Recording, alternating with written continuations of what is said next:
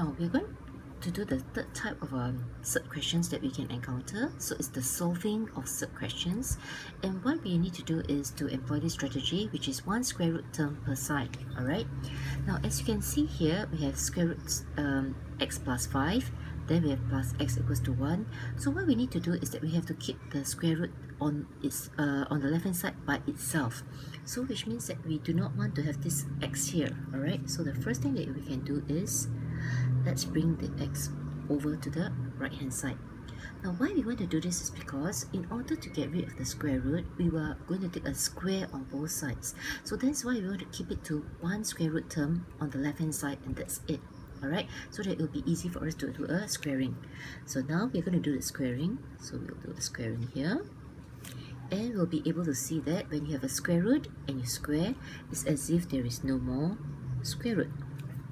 Okay, now on the right hand side, we will have 1 minus x squared. So this is 1 minus x, 1 minus x.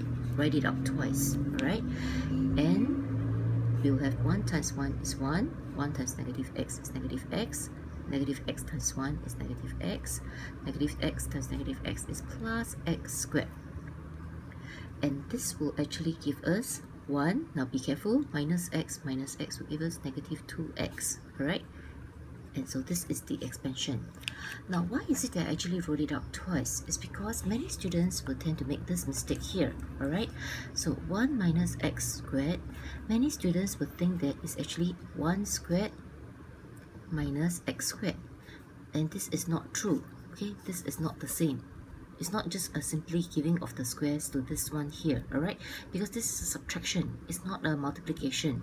So do not confuse it with your indices when you actually did this. So this is wrong, alright? Okay, now back to the question here. How do we proceed on?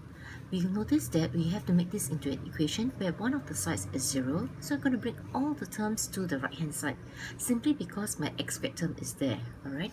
So I'm going to keep this as 0. So what will happen is that this is my original question, and I've brought the x over and I brought the 5 over.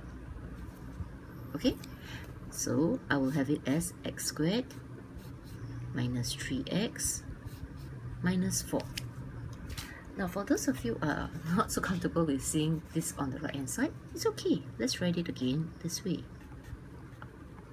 And there you have it. We have a quadratic equation. So we can actually solve this by general formula, or we can just simply use factorization where it's faster. Alright, so we're going to do by factorization. So we have x, 1 and 4. Since we want this to be minus 3, so I should give the minus 4 here and the plus 3 here. So trying to solve for this one, I have x plus 1 is equal to 0, or x minus 4 can be equal to 0.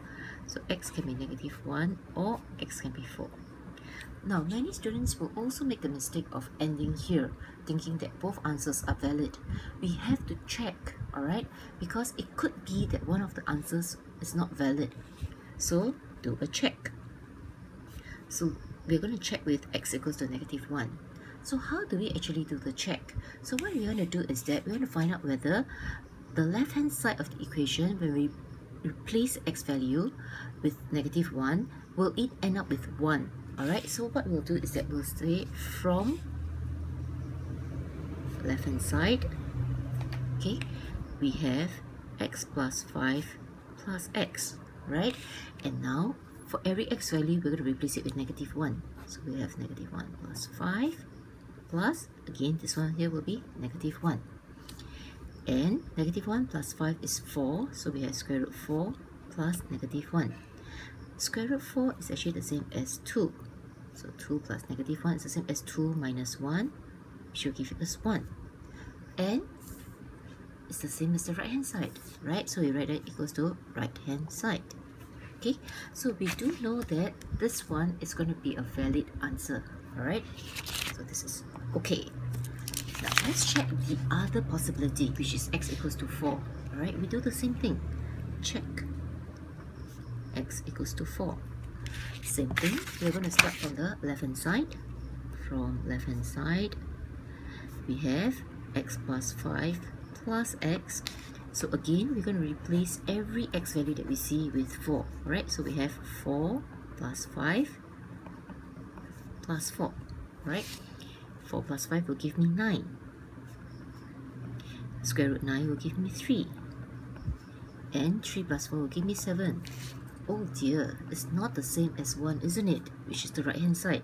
So which means that for this value, this is not valid. Alright, so therefore, we're going to write down x equals to negative y is the solution. So do not always blindly accept that there might be two answers. You always have to verify to see whether it is possible that both are valid, but it's also possible that only one is valid. So in this case here, only one of the x value was valid.